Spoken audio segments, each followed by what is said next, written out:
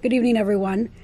Welcome to CAN TV. My name is Susan Reyna Guerrero. I'm President and CEO of Beacon Therapeutic. For the next 30 minutes, you'll be getting to enjoy a chat that I'm going to have with Kathy regarding the great work the Taproot Foundation has done for Beacon.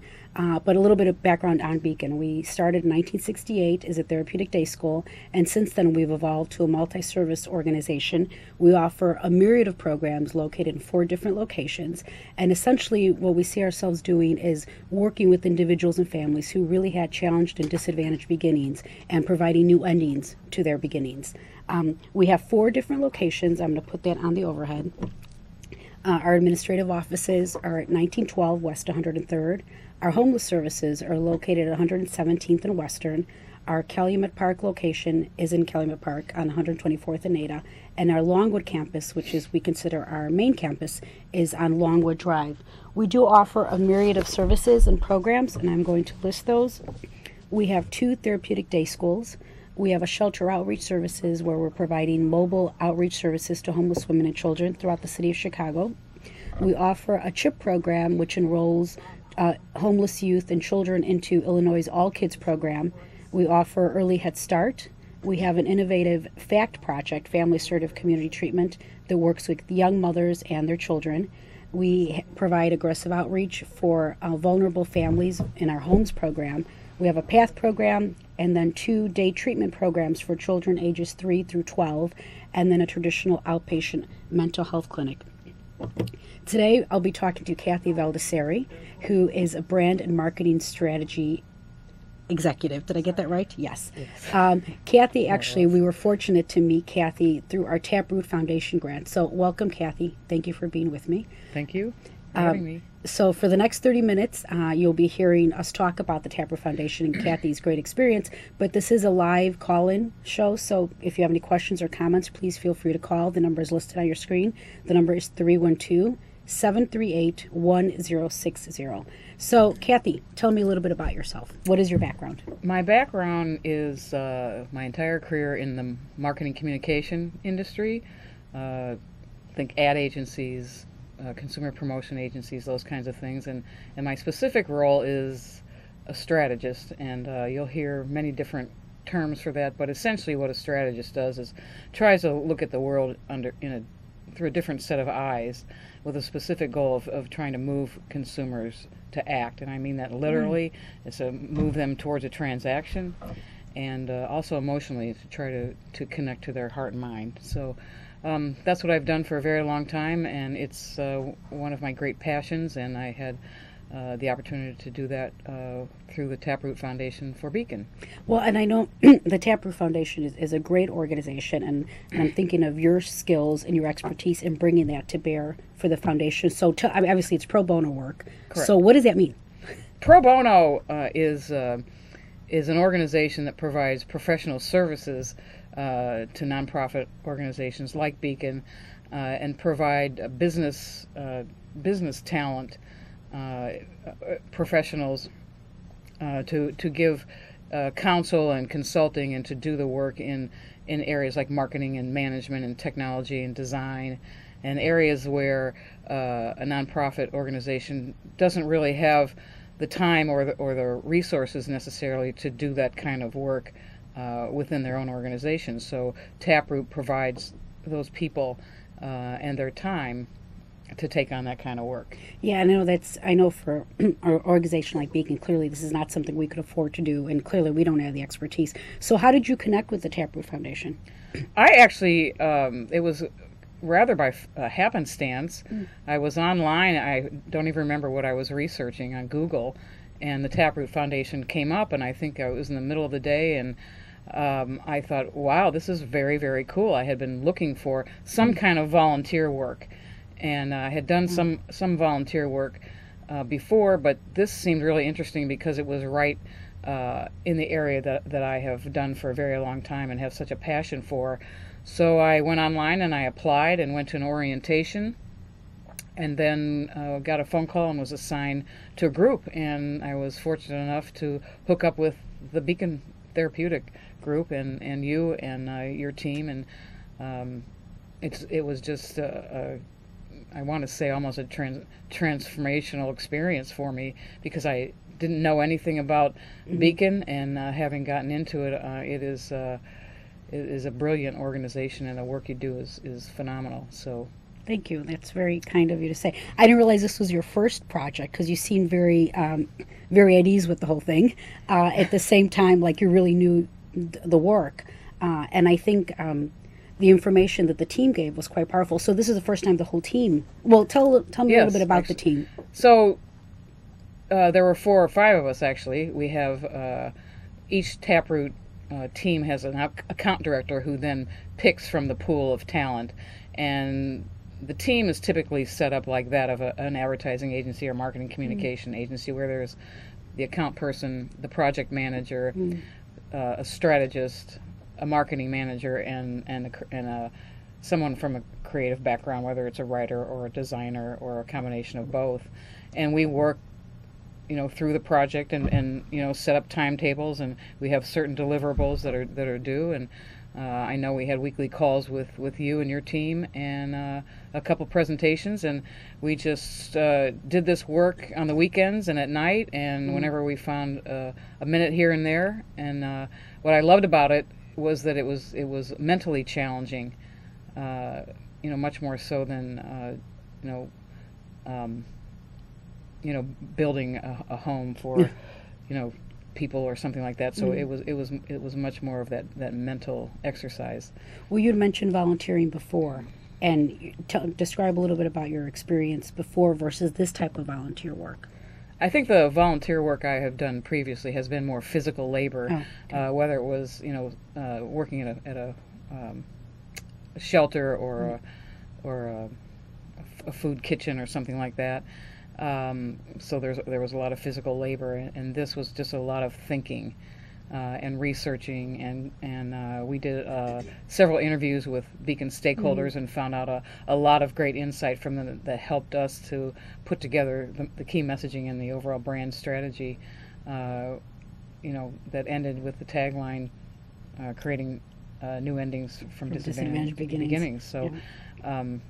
We found a little bit of inspiration here and there, and I think the one piece of inspiration that really struck us was a quote from a woman who was a child psychologist and behavioral therapist from Scotland, who said, quote, "Nobody can go back and start a new beginning, but anyone can start today and make a new ending." And so that really brought everything together, because I think there are a lot of nonprofit organizations that help at-risk and homeless families on a temporary basis. But when we looked into the history of Beacon and we saw the work that you do, we realized that the work that you do is absolutely transformational, and it takes women and children where they are, and gives them the help that they need and the mental health services they need, and for children the education they need to really move them into a new space in their lives, not only physically but as a family. And I think hearing you say that, I think it's so powerful to hear that, because I know that's what we do, and I think this is what's so helpful, is that when you're in doing it, it's hard to step outside and look at it objectively, and that's what I think you and the team did, was really look at what we do from a different lens, and that's what's so helpful for us to hear. And I love hearing you say that, so I'm glad it's recorded, because then we'll be able to play it again over and over again. So I guess I'm just wondering, what is, you said it was transformational for yourself. Yes. How so? Because I want to be very involved in Beacon, if you'll have me. Yes, actually. Yeah. And our target was individual donors, and I could probably be the best flag carrier for that, having worked with you and having seen what Beacon has done, and the history and how Beacon started, as this small school for children with special needs, and how these parents had such a conviction for taking care of their children and their education. And I think because I come from an incredible family. My parents were just unbelievable, and there were 5 of us. So that was, I know, really challenging for my mother and father, and to recall the kind of care that they took for us, and all that they gave us, and to read about these young women and their children, and if you step into their shoes for 5 minutes, and try to see what they're going through. I think it's when you try to step in their shoes and even imagine what their lives must be like, that it just it felt for me like I needed to do something, and I'm just so grateful that I had this opportunity. Goodness, and I think clearly the feeling is mutual, because I think, again, the knowledge and the words and the framework from which you gave us and the team gave us really makes a difference in how we're going to go forward. And I think we described, the reason why this keeps on living is that, we were given this information and this instruction and this eye-opening kind of experience, and now it's reflected, and it'll keep on getting reflected in our grants and in our literature and all our collateral materials to really help people see what we do. And I think, this is the benefit of getting volunteers to work and pro bono work, and it makes such a difference for non-for-profits such as ourselves. So do you see yourself continuing to do more pro bono jobs as part of Taproot? Oh, absolutely. I can. I'm really looking forward to the next one. But we're holding on to it. We're still getting you somehow. Whatever that project may be, absolutely. This feels like, something that I can continue to go forward with and make my commitment to it for a very long time. And I think because the industry that I am in has been so good to me and has given me so many opportunities, this is such a great way to give back and use my talents to help other people. It's something my dad has always taught us, and my mother. So they sound pretty amazing. I know you were describing a little bit about earlier about the history and the legacy of your family. So clearly they encouraged everybody to give back, yes, and to help others, which is so absolutely important. And I think we've talked in the past about how much the times now are so challenging with people being unable to give back, I should say. But clearly you have a unique skill that really can benefit so many.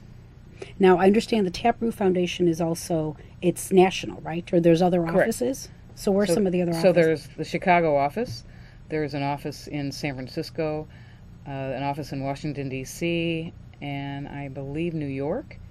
So I think that there are 4 or 5 offices around the country that do similar work. And what are some of the other expertise volunteers or some other experts that are part of the foundation? So clearly you described your expertise. Right, which is marketing and more specifically brand strategy.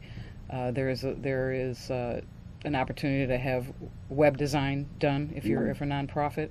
Management, strategic planning. So if you're looking at a 5-year plan and really don't have the time to do that, or need some more expert resources, Taproot will put a team together to help you move that along. And I think those and technology is another piece. So if your infrastructure of the company is in need of some redoing, then from a technology standpoint, Taproot can help provide those kinds of services.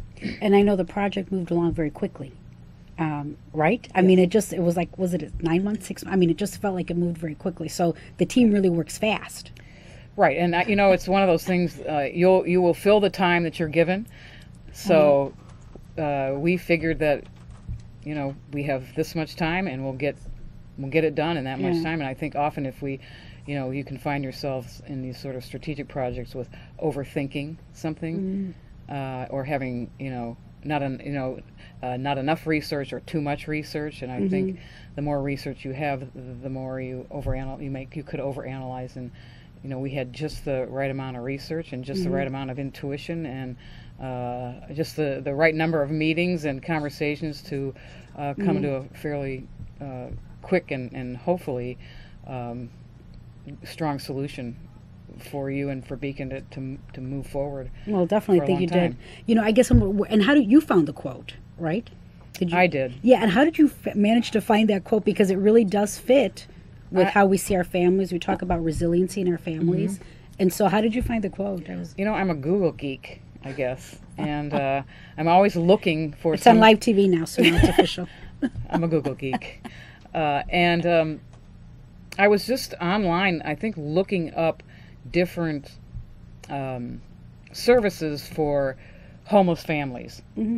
And just looking for, I don't even know what I was looking for. I think it's one of those sort of, moments of synchronicity where it just was like, I started to read this website and I found this quote and I'm like, oh wow, there's something to that, because we figured that talking about creating a new start wasn't very different, and what we were looking for was something that really separated and distinguished Beacon from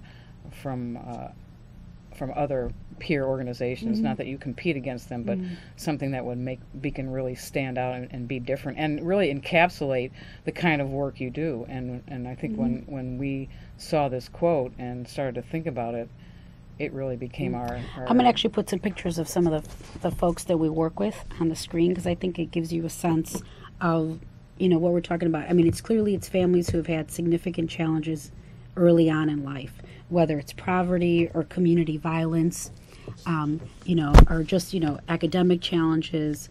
And I think, when we really look at where their beginnings were, what they've been faced with and what we're doing, we are really creating new beginnings for their lives. So whether it's giving them new skills that they didn't have beforehand, housing, education, and many times it's just the confidence, helping them find the confidence that they already have. We talk quite extensively about resilience and our belief in our families, and our mothers in particular. They clearly, they truly, truly want the best for their children.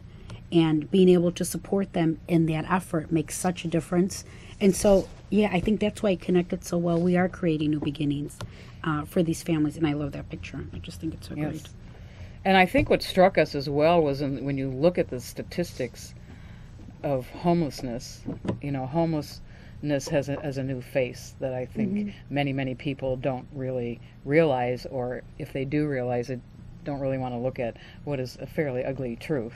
And so we started to look at, this, what we call this sort of cycle of disadvantage, that is passed along, almost through generations. And, when we looked at where Beacon fit into that cycle, we realized that there was a place where you can break that, where you have the ability to break that cycle. And I think that was sort of the aha moment for us, that, wow, look at, you really do change the course of these families' lives in such a positive way. And I think, we see that when we, very concretely in some of the outcome data that we have. So when we look at child development based on objective scales and where they are the children, when we start working with them, and then 6 months later, where are they?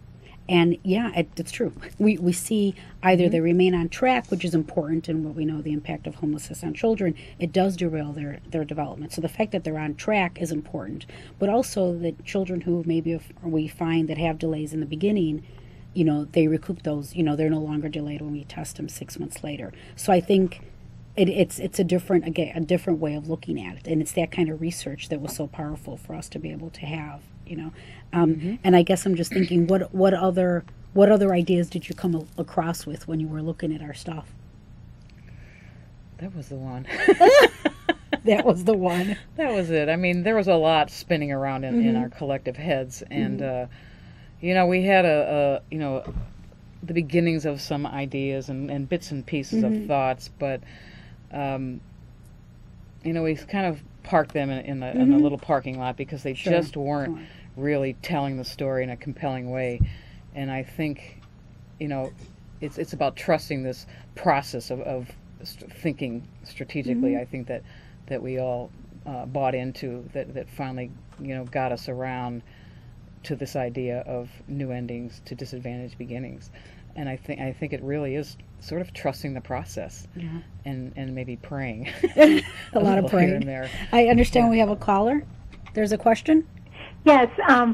It's fascinating to listen to you talk about how good you feel about giving back. I'm just wondering, at the community level, what are some things people out in the community could do for Beacon Therapeutic? Oh, thank you. Good question. Well, I don't know if you have any thoughts on that. I mean, I can answer as well. I'm put on the spot right now. Give me a minute. I can answer a few questions. Well, there's clearly some very specific things. The agency is always in need of donations, whether it's gently used items or new items. Clearly, some of the things that we accept in terms of donations is that we are housing families, and as such, we look for things like cleaning supplies and linens, bed linens, children's items. In particular, right now, we are doing a hat and mitten drive, and if I find that I will put it on. But we are doing a hat and mitten drive. Oh, here we go. For our kids.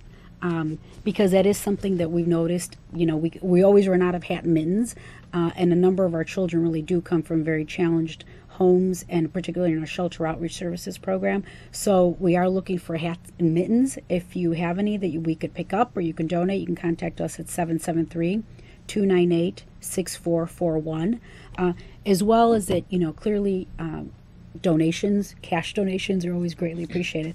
But I think, we do look for volunteer opportunities for folks that want to participate. But it's clearly supporting our mission. We have a number of fundraisers, and you can check out our website. I'm kind of struggling. I have too many pictures at this point. I will put that up at the end. But, for other opportunities. But I don't know, do you have any other thoughts? I actually do. While you were talking, something came to mind. We know that about 75% of all donations come from individuals. And I think maybe we might think it's corporations and foundations and those kinds of organizations, but it's individuals. And, as a team, we talked about creating movement for Beacon, and the movement being, the idea of one person telling one other person about Beacon, and that person telling a couple other people, and then the word just spreading virally in a way that could really be very powerful. And I think the more people understand that the face of homelessness has changed, and it's families, and that we all come from families. It feels like it's something that's worthy of a movement, and it could be through social media or Facebook or all the new communication technology that everybody is using these days. It could be that simple. Just becoming more aware of the issue. It's interesting. Yes. I know today HUD released their point in time information. There's a big annual report that they put out in terms of homelessness. And just a quick review, it clearly indicated the veteran homelessness has been reduced, which is wonderful. Single individual homelessness has been reduced from last year. But families went up. Families went up, right? I believe, by 1.4%. Not a huge increase, but it's still an increase. And 38% of America's homeless are families, are individuals from families. So I go back, and I've said this in the past, is that I think we have a better handle how to respond to the needs of homeless individuals, and clearly homeless veterans. There's a strong effort to make sure our veterans aren't homeless. But for families, that's still a population that we're still struggling with. And I'd like to think Beacon is making a difference here in Chicago, by the work that we're doing. But I think overall that is a new face of homelessness. It's the children, it's the images I was showing you. And what can we do to make sure that they don't continue on that same trajectory? Well, 38%. So you think about that's, almost 4 in 10. Yeah. People are, part of a homeless family. And yeah, that's huge. That's huge. And then if you look at, I think the numbers, it was 250,000, I think. I mean, that's a lot. That's a lot. That's a lot. We have a caller. Yes? Hi, I have a quick question about the families that you serve. Yes.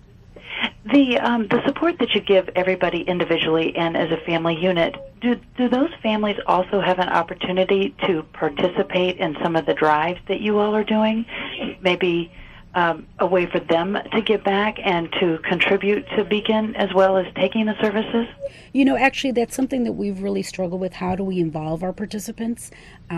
And we do in various ways. Clearly, we look for our participants to take on some leadership roles whenever they can. So we look for consumers to be on our board of directors. But we also realize, and there's some other advisory bodies that our consumers are on. Our dilemma many times is that our families are so overwhelmed with so many things they're trying to do, and to ask them to give up time with their children to come and participate in something else sometimes can be a bit of a burden to them. But in terms of, they do have an active voice in terms of helping shape some of the programs that we have, as well as in terms of giving us feedback, are the services successful or not. But and we do look for, once they're successfully housed and stable, how can they come back maybe and maybe mentor some of the moms that are stable, as well as we have been able to hire some of the participants as peer advocates, and that's a powerful way of having them give back and support other families who are in similar situations as they were once. I see it's 4:55, so we're kind of running out of time. Kathy, thank you so much for being with me today. I'm glad we got some phone calls. Been a pleasure. Thank you. And maybe you'll be on again. Thank you very much, and we look forward to seeing everyone again next week. Thank you.